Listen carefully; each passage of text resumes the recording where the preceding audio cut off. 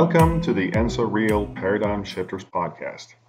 This show is for and about the entrepreneurs who work to improve and expand our human well-being by bringing cutting-edge technologies and ideas to life.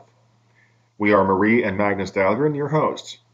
This time on EnsoReal Paradigm Shifters, we talk to Robert J. Janetzko.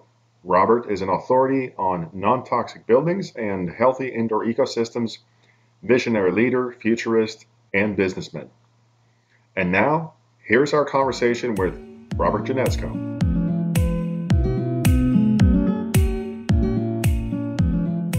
Robert, I have read, to be honest, on your social media profile, such a description of yourself. Authority of non-toxic building healthy indoor ecosystems, visionary leader, futurist, and businessman. That's, of course, accurate because it's on my Facebook page. Yeah. There's nothing wrong about that. So that's a good introduction, I think. I was born and raised in Berlin, actually, in Germany. Oh. So this was 1980, and Okay. in the 80s, a lot of interesting things happened, like Chernobyl went boom, and Oh, I know this for sure. yeah, and then a big wall came down in 1989, if I'm not wrong. Yes, you're not wrong. Oh, okay. Yes. Okay. I'm sorry, Robert, just to point for our listeners that Marie lived in a town that was just a few hours from Chernobyl. Yeah, in Ukraine. Yeah. Ukraine. So yeah. I'm sorry, okay. you were saying about the wall in 89? Yeah, so 1 year prior, before the wall came down, my parents moved back to Finland. So that's funny, they both actually Finns, but they met in Berlin and stayed there for 20 years. And in that process, I was born at some point. Okay. So I'm starting from there because when I was born with severe asthma. And a lot of allergies. So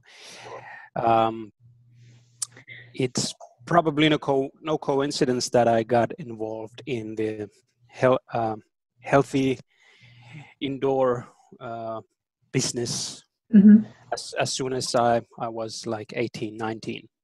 So, yeah. That's interesting because I was born with the similar issues. So okay. I know how it feels like, and yes, I understand. And I have allergies, particularly mold. I'm allergic to that. If a building has mold, I start sneezing right away, and so I have not asthma necessarily, but I can sympathize. Could you tell us a little bit more about this healthy indoor ecosystems? What is it and how it works? Okay, yeah. Healthy indoor ecosystem is a concept that I came up with, let's say it's 2 or 3 years ago.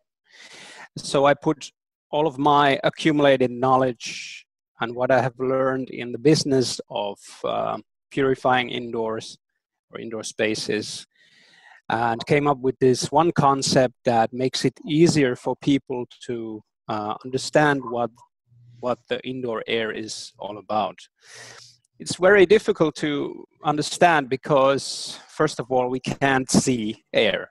Yeah, so it's just sort of, it's just there. We never think about, we don't have to think about breathing at all because this happens automatically. But it is one of the key elements, or probably the most important key element that allows us to stay alive. I mean, try to hold your breath and let's see how many minutes. Yeah.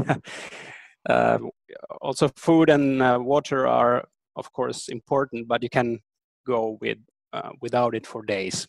Yeah. Yeah. And yeah. So the healthy indoor ecosystem is a concept that I have explained on video, for example. So it explains what 5 key elements make up your indoor air. And it starts from the immediate environment, going to the structure itself. So what materials are being used in building a house, for example. And then it goes inward, what materials are used inside the house, like carpeting and the walls and so on, furniture and so on. And then we go into machinery, what kind of machinery is in there. Are there many electronic equipments? This has a huge effect. And lastly, it's daily habits and very, very small choices that we make that have a potentially huge effect on the indoor air. So that's basically it. And Robert, I have read that you founded Healthy Indoor Ecosystem Academy. Yeah. So what is this institution or your venture is all about? So this is sort of a spin-off of the company itself. The company itself focuses on bringing new technology to the market, how to measure indoor air. And the academy side would be me lecturing about it and, let's say, having speaking engagements and so on. So you educate your customers, your clients, basically.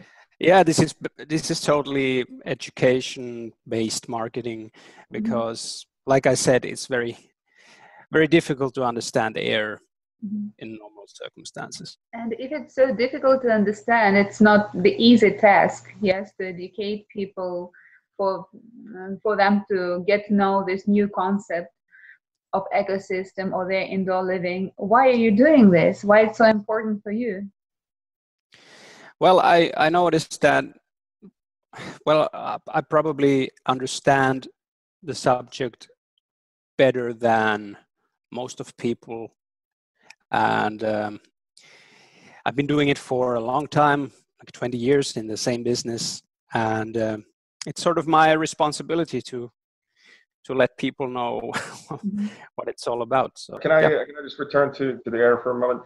Is your focus mainly on the air and the respiratory effects that it has, or are there other factors that you consider, like the form and shape and sort of the mental effect that some spaces have on a person?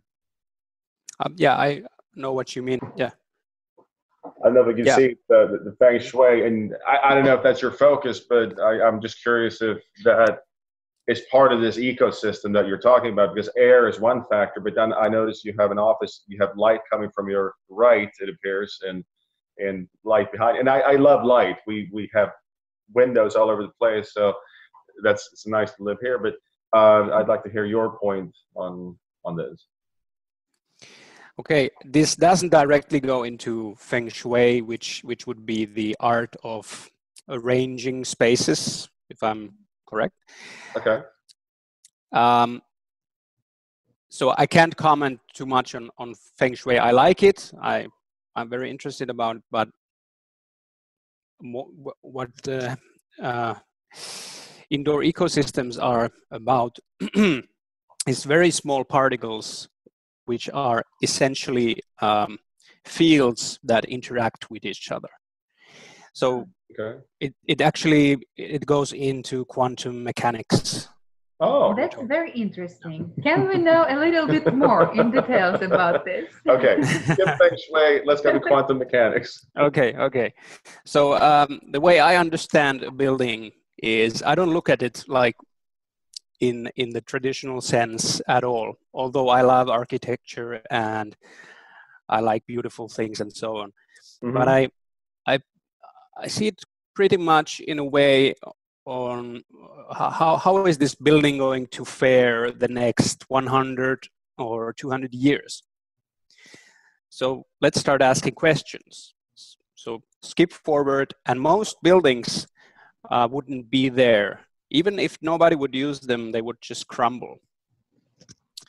And the reason why this happens is that so many materials are used, tens of thousands actually, in one building, that are out of balance with each other. So Oh. what happens is actually they implode, buildings implode. Huh. And in the process, especially in the first decade or two, there are a lot of victims from this implosion, because every material has emanations. Yes. Emanations of energy fields rubbing against each other, and then certain particles are born. And normally these are out of balance, and also have an effect, a negative effect mostly on human beings. I think one of the most famous is radon from lightweight concrete, but do you have any examples of other particles or fields or energies that we're talking about here?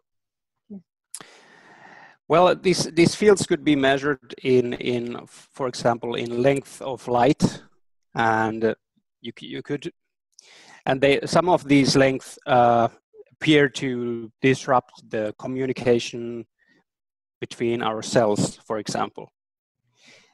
So it's very difficult to pinpoint a certain material, because like I said, tens of thousands materials are used in one structure alone. Sure. So it's a mishmash of fields in there, and this implosion is slowly happening, but nobody sees it, because human lifespan is, of course, it's like 80 years, 90 years tops. But if you take a let's take the pyramids, for example. They're just there, okay, for thousands and thousands and thousands of years.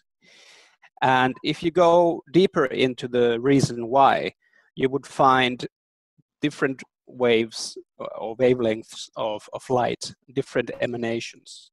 So some materials are just stable as hell, whereas other, especially those that we come up with in a rapid pace, they're not stable. They're very unstable. They might look stable, but they're not.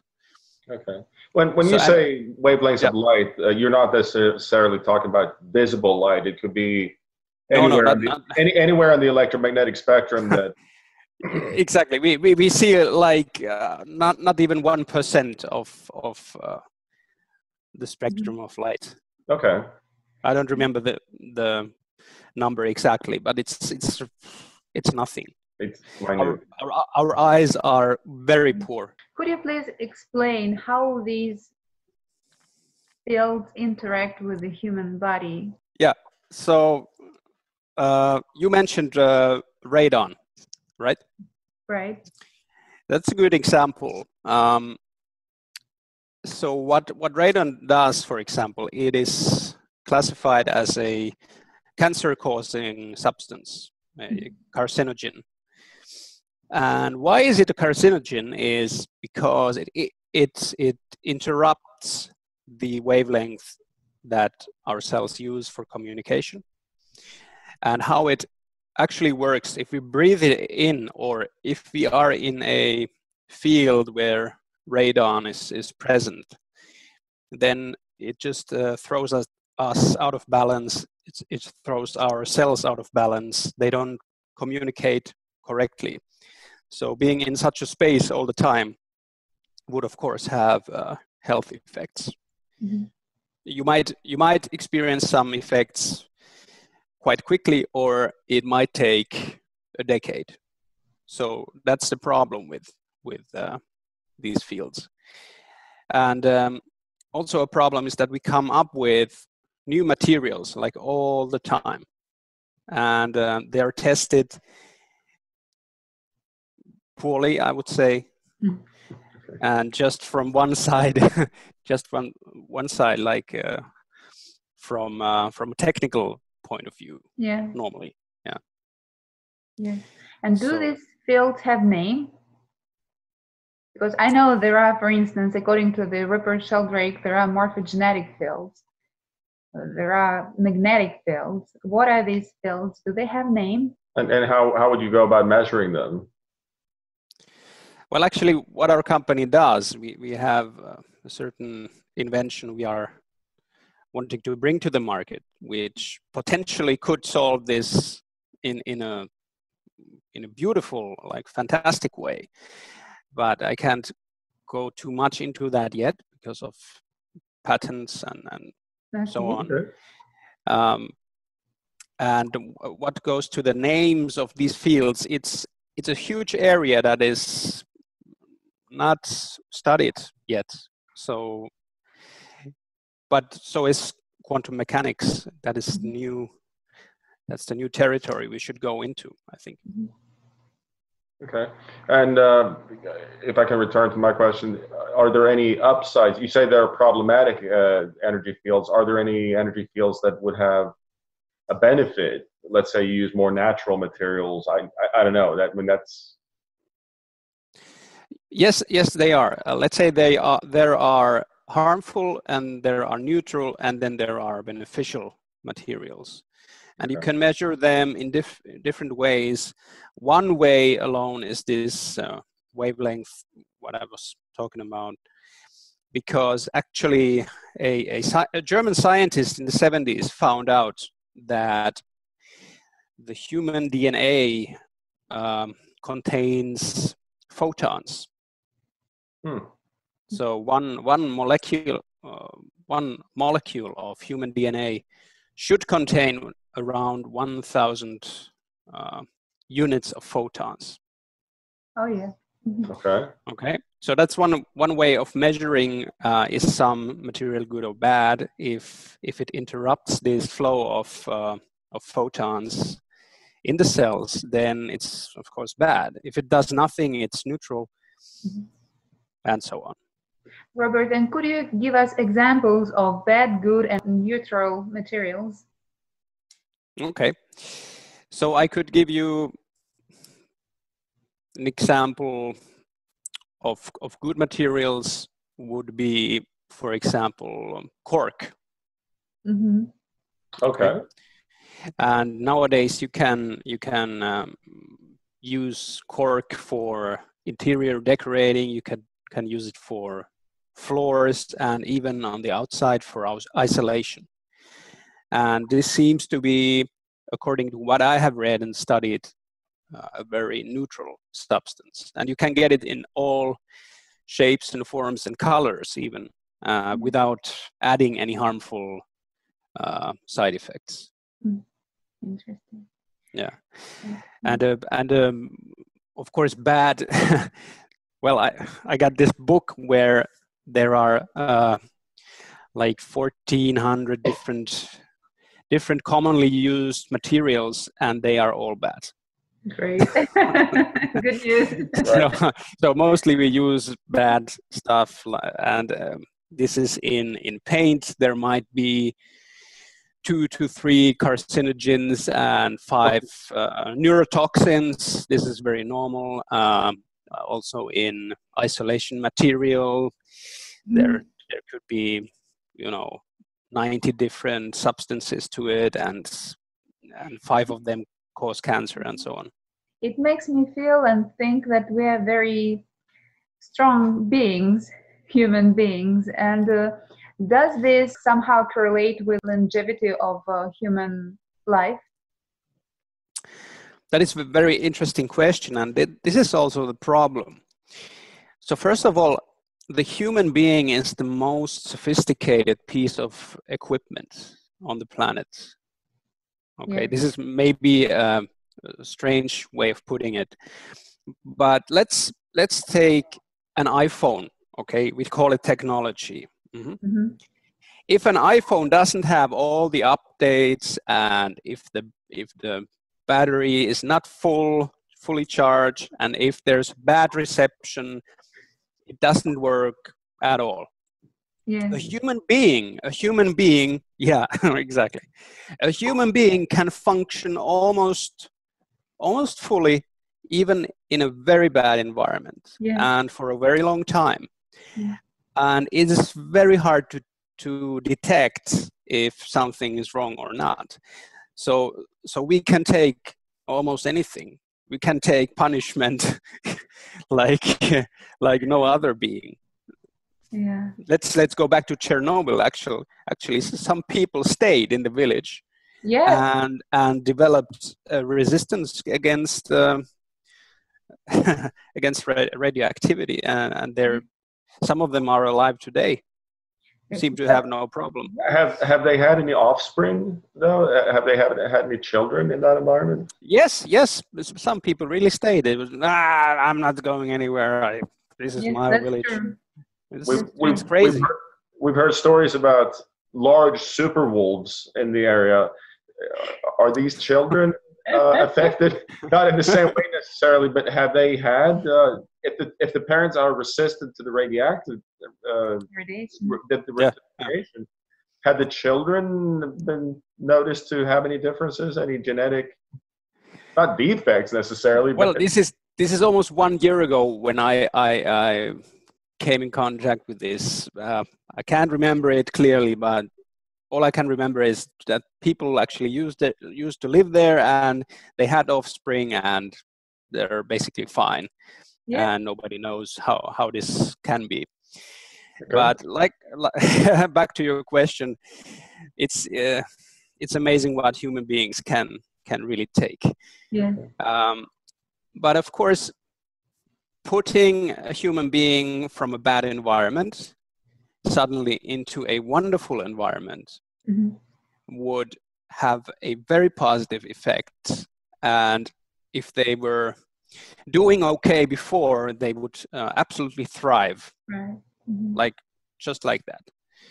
Now, would they thrive because they can put the good environment into context and therefore see the good environment as better? So do they have to experience the bad environment before they can appreciate the good environment? That's a very good question. For example, I'm not saying we treat people badly. I'm just wondering. That goes very, very deeply into epigenetics, actually, and there are also two schools for that. I personally like the one that Dr. Bruce Lipton is talking about, where he says exactly that. It comes down to how you perceive the environment.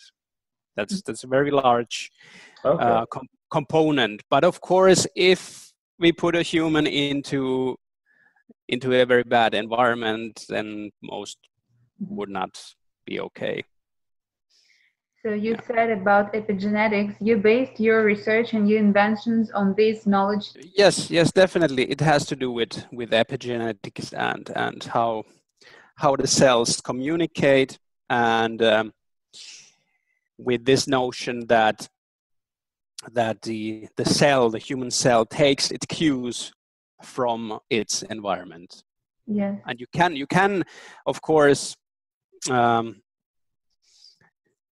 guide the overall process with your mind, saying, okay, I accept this environment and so on, but still the optimal thing would be that the environment is actually beneficial and healthy, and that your mind is positive. Then we could live up to, why not, 100 and 110 years. That's great. Doing fine. Yeah. Wow. Actually, recently we had a guest, and he was doing research for 5 years in epigenetics and how virtual reality can affect our genes. So that's very interesting. Yes, fascinating. I get it. That's good. Okay. Robert, and I have another question. You said previously that you feel like it's your responsibility to do what you're doing currently. And I would like to know when this decision was made. Is there a time in your life, the moment in your life when you decided, that's it, and I'm going for it? That's my goal. That's a very good question. I think when I started in the area of indoor air, it was a bit of both. I mean, I was young, 18, 19, and how do you think in that age? It's like, hey, I can make money here, right? I wasn't I wasn't like the savior of the world at that point. Yeah. So I built a thriving business, and also, like I wrote you, I also made a lot of mistakes, and I lost that initial business. But the change came later. Like I said, 2 or 3 years ago, I came up with this new concept because I really felt the need to push out everything that I understand about indoors, and I wanted to be of service. And I didn't know where it's going to lead. I just pushed it out there, and now it's a concept that I normally could teach in, let's say, 45 minutes, in 90 minutes. Everybody knows what indoors are about. And that point came, I don't know why, but it just one day it just came. And I remember coming actually to this office space, and I stayed here for 28 hours, and I wrote all the walls filled with notes, and I pushed it all together, thinking I want to have it on paper, what I've been doing for so long, and that is how it came to be. Great. And could I ask you about your mission? What is your mission? My mission is to help other people understand their environment in such a way that they have the power to do something about it. So my mission is about empowerment of people. And why it's so important for you again? What is important for you? Well, it's just that I personally hate a situation where I am stripped of the possibility to decide. I mean, I just can't live with the thought that there's something that is true and somebody's not telling me, so I couldn't do anything about it. So interesting. Very egoistic, my mission. But you're sharing the egoism, so we all benefit. Yeah. Thank you for doing this. And could you share with us what drives you to keep going? Because I'm more than sure, like all of us, we have moments of frustration, moments when we doubt ourselves or people around us. A lot of people ask me that, especially when I experienced some downs more than ups. And it's funny, the more resistance I had from the outside world, the calmer I felt. So, and nowadays I'm just, how would I say it? I have some sort of connection with, let's call it my higher self, higher being. I'm not religious, but I have this inner feeling that this is what I should do, and this is of service to others, and I'd like to see this place, I mean this planet Earth, go towards a civilization that is worth visiting from other planets. Let's put it that way.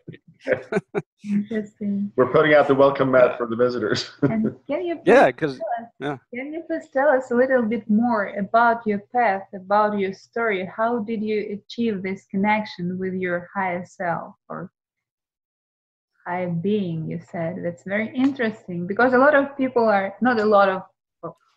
I will say a lot of, because I would like to hope that a lot of people are doing this. At least they are searching, or they somehow interested in this, and I think it's very important to share this story so they know that it's possible.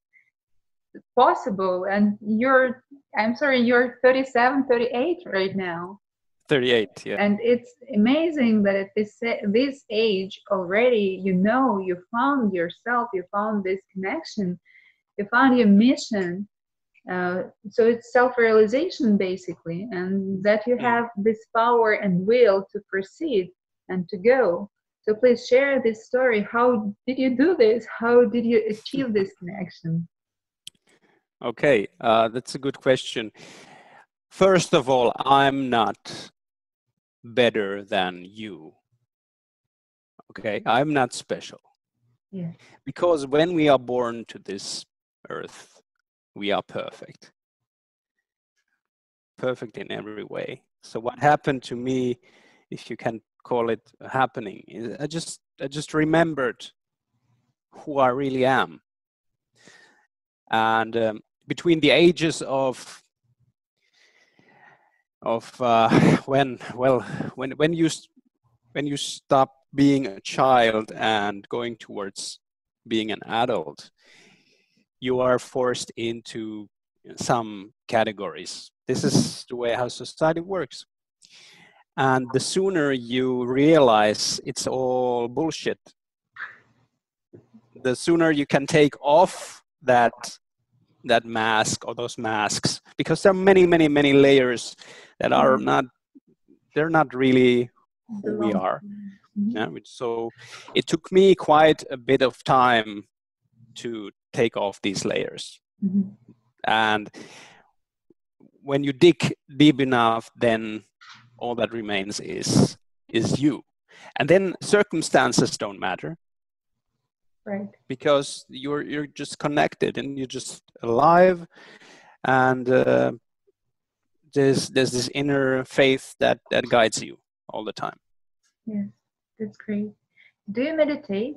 Or maybe you have other daily routine practices that you would want to share with our listeners? Yeah, gladly. At one point I started meditating. This was 9 years ago. Nowadays, okay, let's put it this way. When people say meditate, they usually mean a time they put aside. It's like 10 minutes, 20 minutes. And if somebody's really good in meditation, they sit still for an hour. Yeah. Yeah, I'm fucking meditating now. So, and the rest the rest of 23 hours is the usual crap and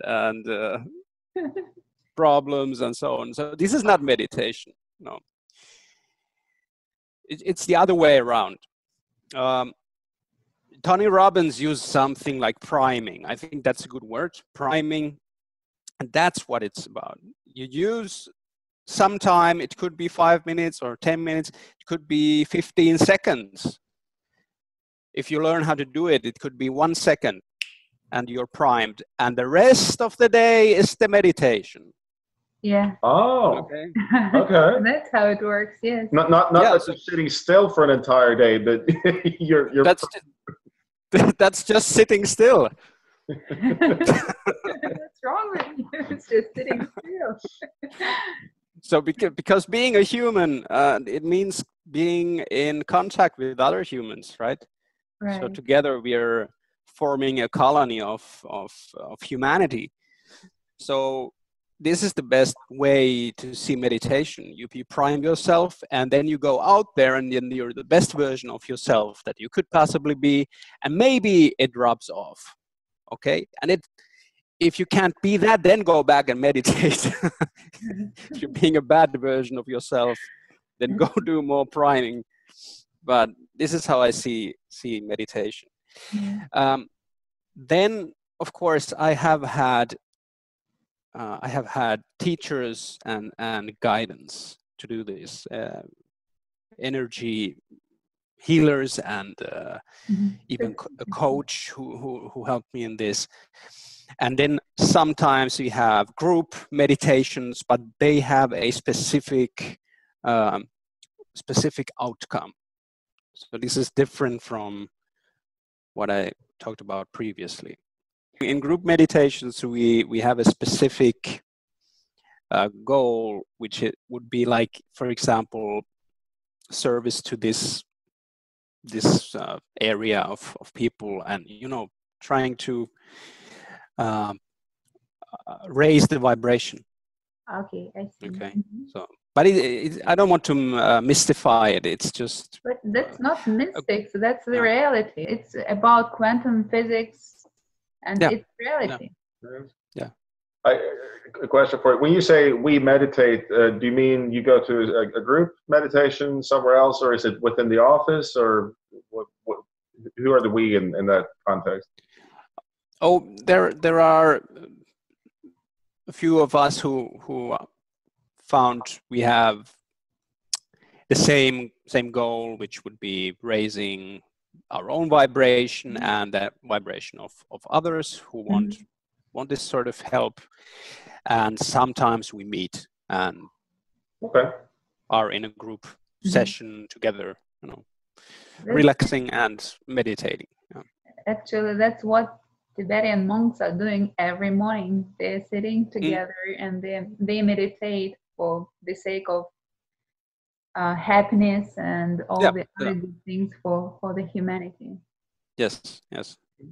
But I'm no monk. I just want to and that's a very put it out there. Yes, I understand that you're not monk. And by the way, I'm talking about the monks because in my life I got the chance to meet with the Tibetan monk, with Dalai Lama monk, and he taught me a lot of things.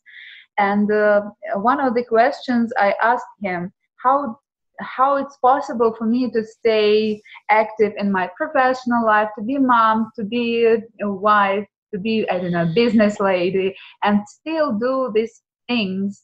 So you're just an example how people can combine all this, be successful in business and still meditate and think about the humanity. These things don't exclude each other. It's all about being whole. I understand the premise of what you just said, but to me it sounds so funny because it's because of putting your own energy in order that other things happen. Not the other way around. It's not first I build this business and I'm gonna work 10 years and then can meditate. Finally can meditate. It doesn't work. I tried and then it doesn't work. Great. Yeah. Okay. And could you share with us what are your goals for the next 5 years in your business life and maybe personal too? Okay. In the next 5 years, I don't believe in 5-year plans too much. It usually, let's say there's two options. Either the 5-year plan works, right? All right. Or it didn't work. Yes. If it worked, then there's 100% chance that you could have actually reached double, triple, or 10 times what you put on paper. And then you have wasted 5 years because you boxed yourself in. Okay. And if it doesn't work, well, then it doesn't work. And then you're maybe frustrated because you think the 5 last years were a mistake. The way. So, and to be honest, maybe I'm gonna be dead tomorrow. Who knows? So I'm more of a guy who picks a very direct, line, a direction to go to. The direction for me is more important than the fact where I'm at in 5 years. And so And what is this direction for you today? What are you heading to? That direction for me is to daily focus as much of the light or what I truly represent into this life on earth. So every day I want to be a little bit better in this. And how that translates into life is, of course, that in this business, I maybe then came up with an idea I would have previously never have had, or maybe in the other business, I found a solution to this technical issue because I put my energy in order first. Then all of these wonderful things happen. So it's very weird for me to box myself in this 5-year window. Can I ask you Go ahead. Go ahead. It's very interesting. We both one has questions, but go ahead. You're telling us now about the energy, to put your own energy first in order, and all the other things, good things will follow. I have a question. Do you feel other people's energies in a sense? Yes. Yeah. How do you feel this? What's the process for you? Do you see this? Do you hear? Do you feel? Do you have some feeling in your body in certain place? Interesting question. First of all, we all do have so-called vibes. Most of us don't listen to them, but that's what it's about. When you start listening to the vibes, you just get better and better and better, and then it's more refined. And in my experience, it varies from person to person how they feel or how they translate these vibes. Yes. For me, it's actually seeing people. I many times I see past lives from people that I meet. Mm-hmm. It sounds absolutely crazy, and I might be locked away somewhere saying this out loud. It's absolutely okay because you're now in the environment of like-minded people, and I went through all this, not all, but similar experience, so I can understand you. I can feel what are you saying. I promised myself that always when this happens, and I seem not to control it, I tell people. Mm-hmm. Okay, so fair enough, and I always tell them, hey, here's something to consider. You might have been this and this person. Mm-hmm. And to 100%, when I have done this, something life-changing came about. So interesting. So yeah, I will let you know if something like this happens. Good. Thank you very much. So what is almost not at all done right now is the study of combinations of materials. Mm-hmm. And what we collectively should have is not a book that lists all hazardous materials, but a list of combinations that are beneficial. Yes, would be nice. Depending on the type of structure you want to build, you should know, okay, putting this and this and this together works.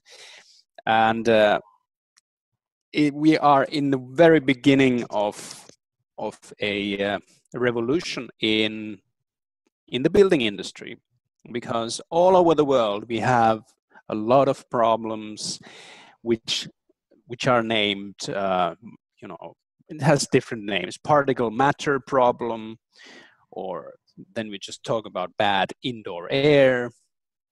And people don't know this, but the air in general is actually getting bad by having structures that have bad materials in them, because they release certain gases also into the atmosphere. So it's a huge problem. This is one of the biggest problems we have today in the world, the way we build.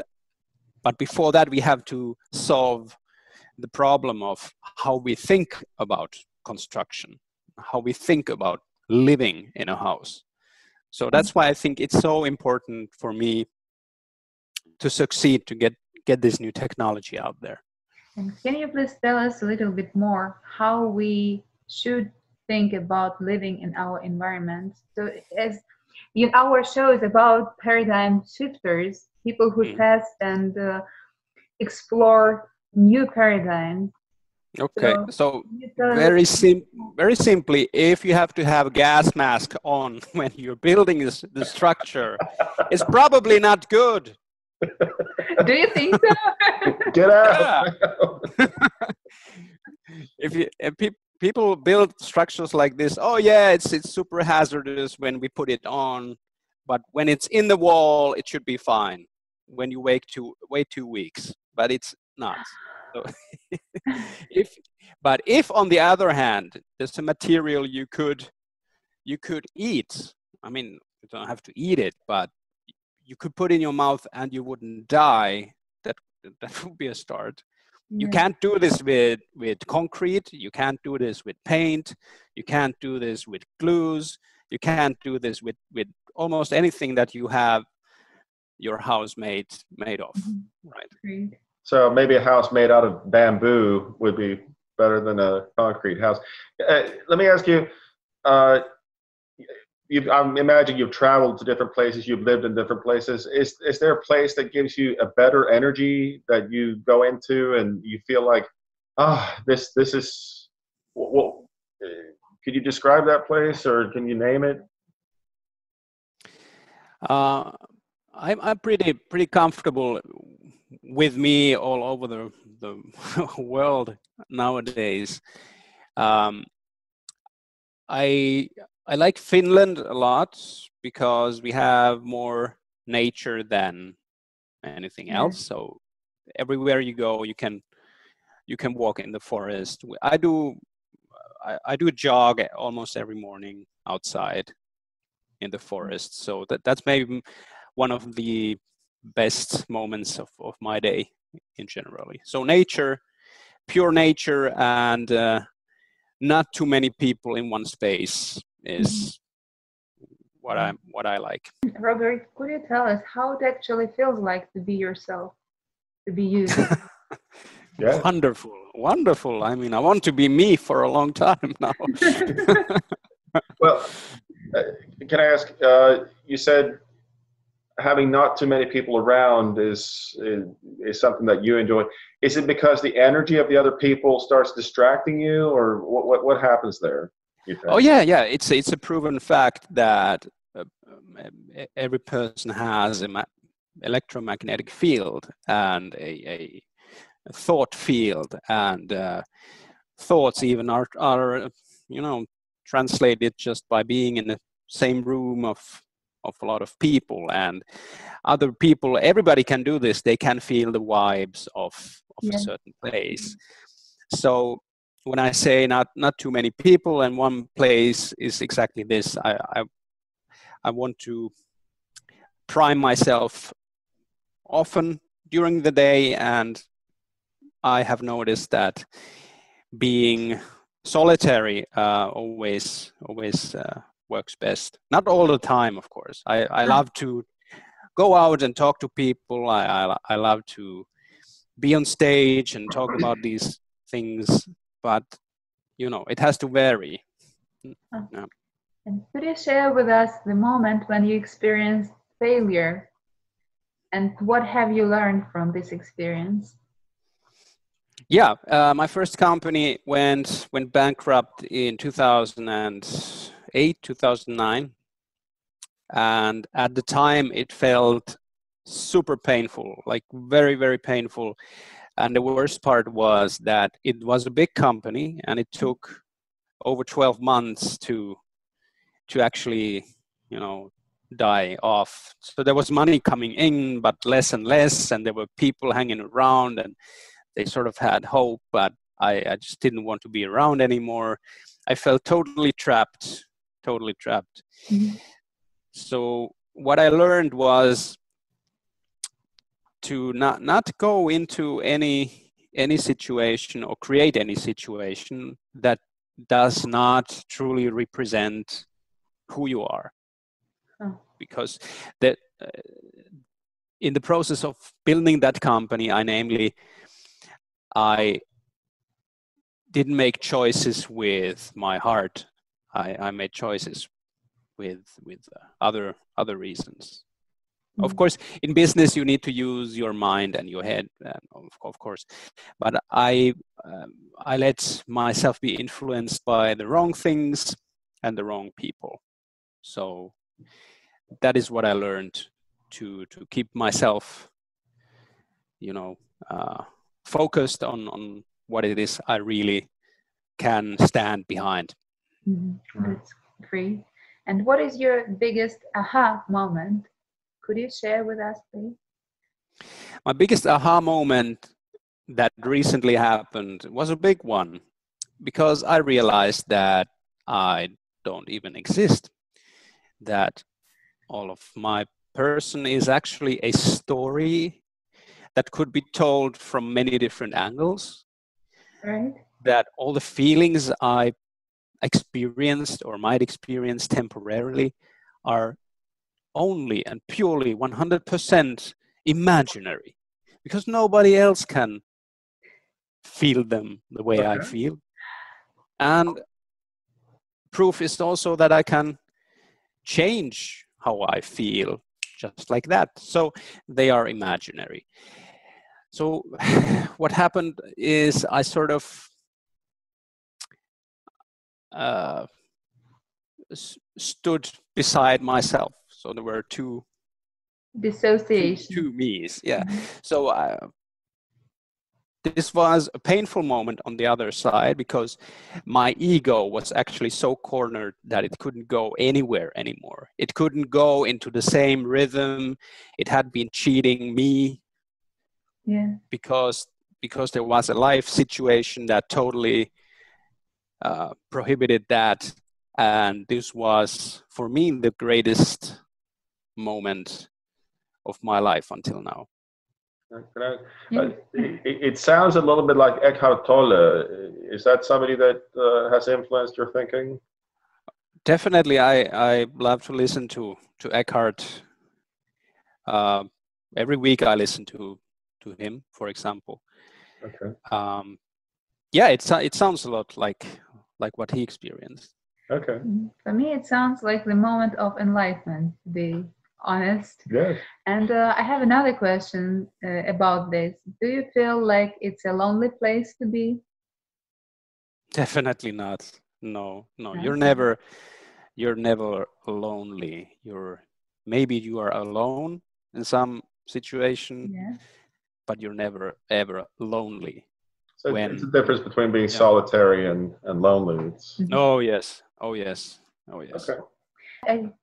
I just want to make it clear as much as possible to our listeners, when you experience this aha moment or the moment of enlightenment, in this moment, did things change around yourself, or they are the same, but your experience of things and people and reality around you changed? Since this aha moment, a lot of things have happened.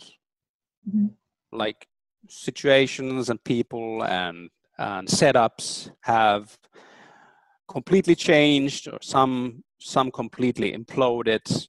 So if I sum it up, it's like all the things that didn't serve me, or the things I couldn't serve, have disappeared just like that.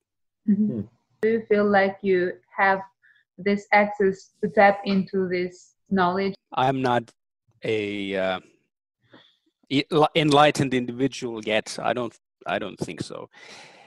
But I think I have a very good connection to what you refer to, and also that has many names. But it must be remembered that it can be seen from many angles. So there's never one ultimate truth, but angles to it. Yeah. Okay. That's very interesting. And if I would ask you to imagine now that you're sitting in your rocking chair and you're 80 years old and it's your birthday, and your family, your friends came to your house and they're preparing to celebrate you, and they don't know that you can hear them, but somehow you have heard what they are saying about you. What are these words that they are saying about you? How do you feel? That's a good question. So what would these people that would come to see me when I'm 80, Yes, what would they say about me? And I couldn't hear them. you could hear them, but they don't know that you. They don't know. Mhm. Okay. First of all, I hope it's many grandchildren that come come visit, and many old friends that would be happy because I could help them along the way in so many ways. Yeah, and that they would think they couldn't repay me, but they wouldn't understand that I already got my pay just by making them happy. Could you share, please, with us your values? My values are authenticity, human life, which is the ultimate worth on this planet. Love, meaning not just romantic love, but a basic understanding and honoring of every life form. Yeah. And joy, I would say, joy. Life must be joyful every day. Okay. I agree with you. Yeah. Okay. And could you tell us a little bit about your public speaking experience? I know that maybe I'm right, maybe I'm wrong, but again, I have seen and I have read a little bit about you that you do this too. Could you tell us a little bit more about this? Sure. I've spoken in many different countries, also in English and German. German is my mother tongue, actually. Mm-hmm. In recent years, I haven't actually done too big of appearances, but I definitely would love the opportunity to do so. And again, my question, why it's so important for you to do this, to speak in front of the big audiences? I think I am, at this point of my life, very authentic, and I don't hold anything back. And I think this would give courage to those in the audience that up until that point have not shown the world who they really are. Because there's so many great people out there. Oh, yeah. that are, they still have these layers on of society and mom and dad and teachers who put these things on them. So I'm certainly not the greatest speaker out there. There are so many better ones, but I know that I am 100% there when I speak, and I wish that this would push people over the edge and give them courage. That's great. That's great. And could you please share with us, how do you test an old paradigm? In which ways, if to summarize all we were talking about today? In which way I test? The old paradigm. The old paradigm.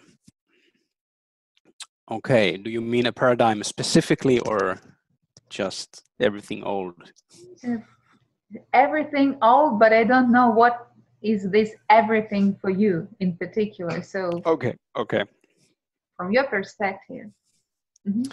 Okay, let's talk about the perspective of indoor ecosystems and constructing and living in structures. So how I go against the old paradigm is very simply like this. If you put materials near you that are hazardous and toxic and give you cancer, what the hell do you think is going to happen?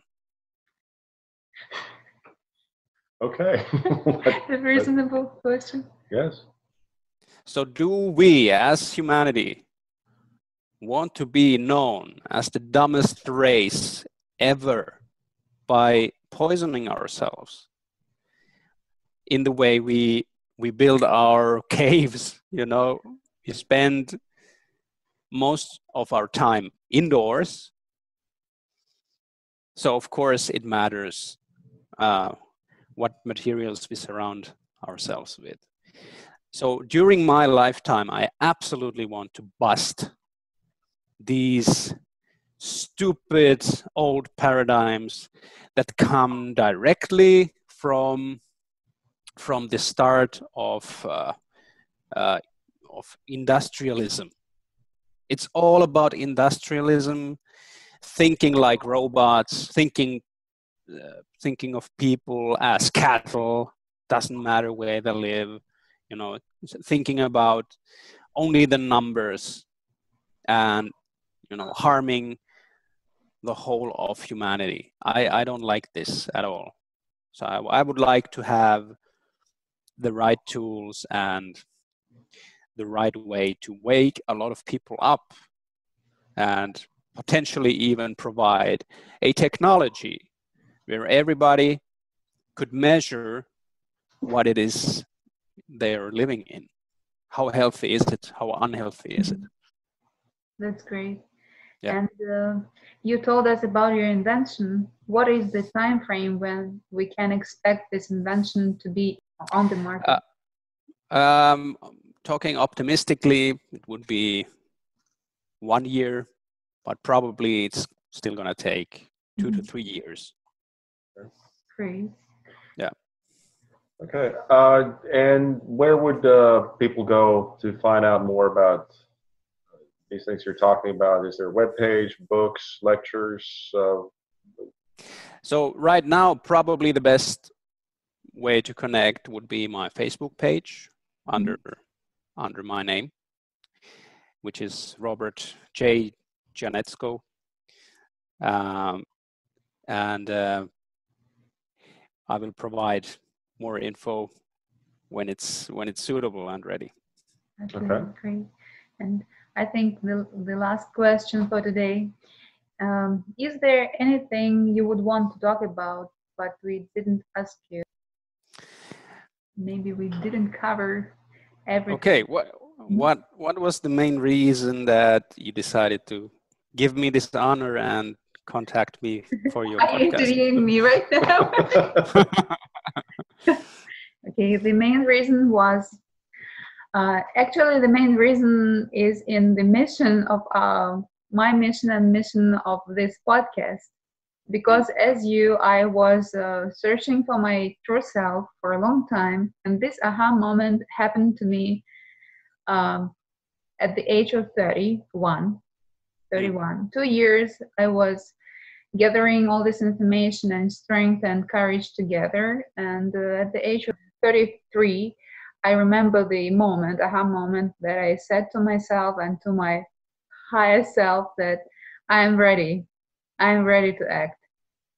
And that was the turning point for me, and I am all about authenticity too, and my mission is to gather people, like-minded people like you, like me, like the people we talked already to, together. So eventually I hope this will be something like a hub for such people where they can collaborate, they can share ideas, they can come up with different projects, they can implement this project, because we'll be from all over the places, from all over the globe.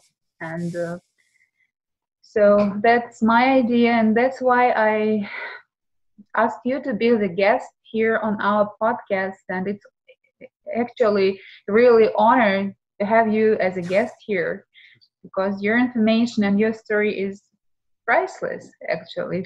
Very inspiring.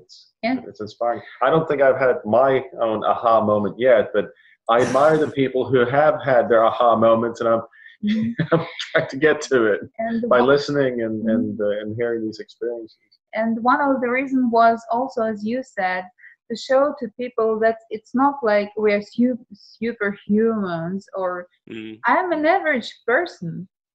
Yeah. I just made a decision to proceed with this research and search for myself, and this aha moment eventually happened. Yeah. And that's very freeing experience. It's freedom, it's joy. Sometimes, of course, yes, there are people who don't understand you, but if you, one of the reasons, if you're inside your, so to speak, tribe, there are no limits. Yeah, absolutely no limits, and I agree with that. And this comes from my heart to the both of you, that I really enjoyed this discussion we had, and you are both wonderful people. Thank you. Thank you, wonderful human beings, going back to my podcast name, Human Real. Yeah. So I'm really thankful this happened, and I would like to stay in touch, and I'm sure we can develop something even together. Yes. Okay. Yes. I agree, and would be nice to do this one day. Thank you Yes. very much. We enjoyed this interview too, this communication with you. So. Okay. Well, thank you very much for coming on, Robert. We appreciate it, and we hope the audience has gotten as much out of it as we have. Okay. Thank you, and thank you to your listeners that tune in here, and have yourself a great day. Yeah. All right. Thank you very much. Joyful day. Joyful day. All right. Yeah. Joyful day. Okay. Bye. Thank you. Goodbye.